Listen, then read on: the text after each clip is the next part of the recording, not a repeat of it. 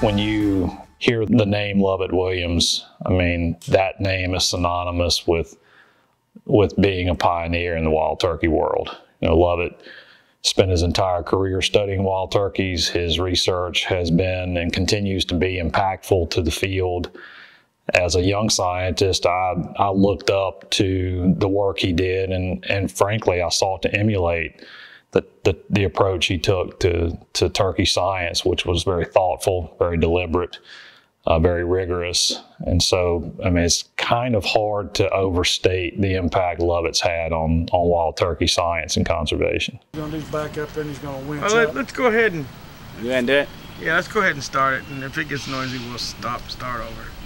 Okay, I'm rolling. I started hunting at a time when the future of the wild turkey was in question, but there were plenty of squirrels around, and I was quite a squirrel hunter as a teenager.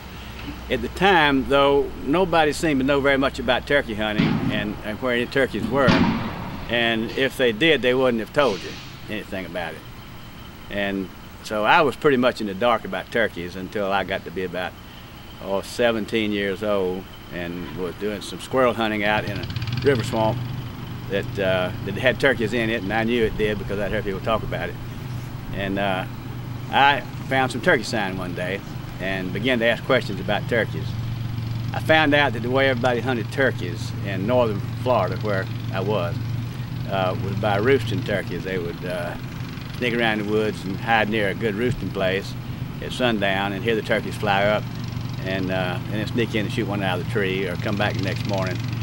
And I tried to roost turkeys for weeks at a time that first year I hunted turkeys, and finally one night I got lucky and the turkeys flew up.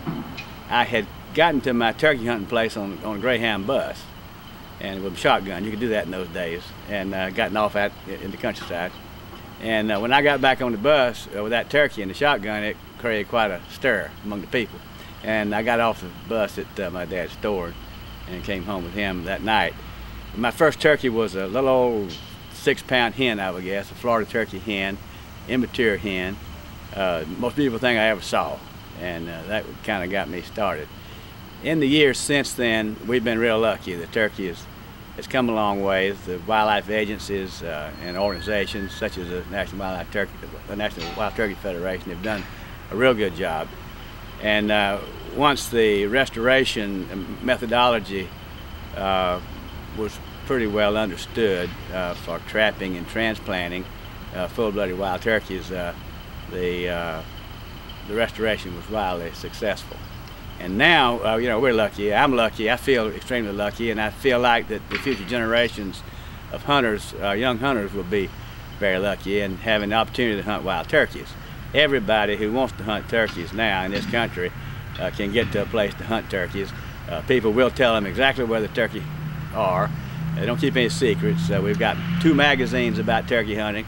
There are 300 and some call manufacturers for turkey calls, and everybody needs to be a turkey hunter. But as far as young people are concerned, I think about that a lot, the future generations, and the way I came along, and I would highly recommend that they all become a squirrel hunter first and take up turkey hunting as they grow into it, because many of the techniques are similar. But hunting itself, whether for turkeys or anything else, is a real blessing that we can do it nowadays, and I think it's instinctive. I think we have an innate need to hunt or do something very similar to it. And I'm not a football player or a tiddlywink player or anything else. I'm a hunter, and that's what I do to satisfy that innate instinct I have, and it's very satisfying for me.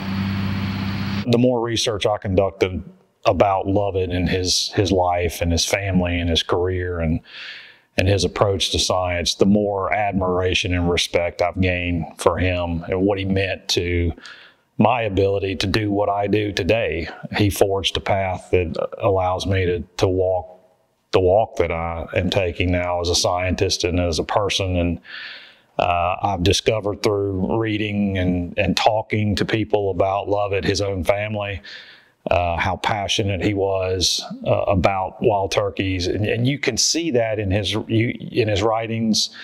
You can feel it when you read what he wrote about turkeys, but when you speak to his family, you get a really complete appreciation, if you will, for the passion that Lovett had. Hey, Ben, y'all all turn around over here. Rob, turn around. Hey, come. No, turn around. I got a picture. There you go. I'll get everybody in the picture. There you are. There you got you in there. Birthday girl. Yep. Hey, Mama, turn around. There you go. Thomas is in there. I have the honor of housing Lovett's library here at my office at the University of Georgia, and going through that library and discovering photographs. One of the images that I found was his daughter Heather, who I've spoken with at length, actually imprinting wild turkeys for some of the behavioral observational type work that Lovett was doing, which is incredibly interesting to me. And when I actually sent Heather an image of her standing beside a hen that had been imprinted, and she responded to me and said, yeah, that was classic Heather, barefooted and walking around with turkeys. And so it really, having access to that library and snapshots that show the intimate side of Lovett and his research has been quite rewarding for me personally, to be able to obtain that information, digest it, and then ultimately share it with others. When I step back and look at Lovett's career and the contributions he made, there are some things that really stick out to me, such as the work he did on the voice and vocalization of the wild turkey. That remains a seminal piece of information that has not been challenged or updated since. That is the authority on the calls of the wild turkey, and that simply speaks to the relevance and the impact and the rigor of that work, that it stood the test of time since it was published many years ago. The best sound to stimulate gobbling is the yelping of hens.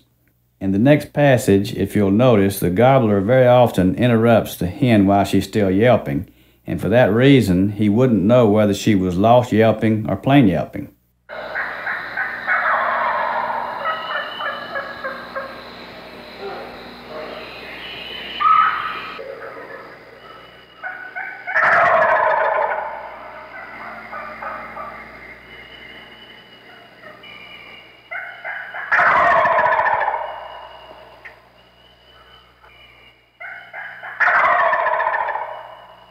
Another piece of work that's particularly been impactful to me as a young scientist when I was coming along was Lovett's book, Studies of the Wild Turkey in Florida.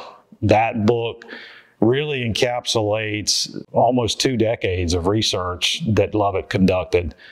And the way that it's written is attractive to not just people like me that are looking at it from a science perspective, but also turkey hunters and the layperson.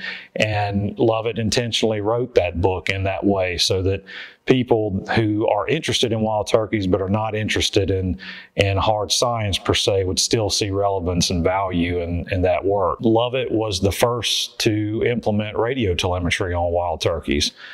That innovation and that application of technology to wild turkey science literally changed the playing field. It provided foundational pieces of information that are still being collected today. So in that vein, it's hard to overstate the importance of that methodology that he was the first to implement. Another contribution that Lovett made to the turkey world relative to capturing birds is simply the development of a paraffin or a wax treated box. So basically, he developed a cardboard box that's covered in wax that can be cleaned, repeatedly used, and these boxes are still used by researchers like myself to house turkeys after you capture them at a capture site. So you catch the bird, you put the bird in a box by themselves, they can sit down, they can be quiet, it's dark inside the box, it minimizes stress, and it reduces injuries in birds. And so this is something that that Lovett developed many, many decades ago that's still in application today. Lovett had a very direct approach at communication. He was able to communicate very easily to a diverse array of audiences, and you can see that in his writings. It's crystal clear. As a scientist, you can obtain the information he's trying to convey. As a turkey hunter, you can still digest the information that he published. And that ability to communicate with a diverse array of audiences is something that I recognized many decades ago when I first read his works. And frankly, it's something that I've sought to emulate in my own career, because Lovett was able to impact so many people with his science because of his ability to communicate.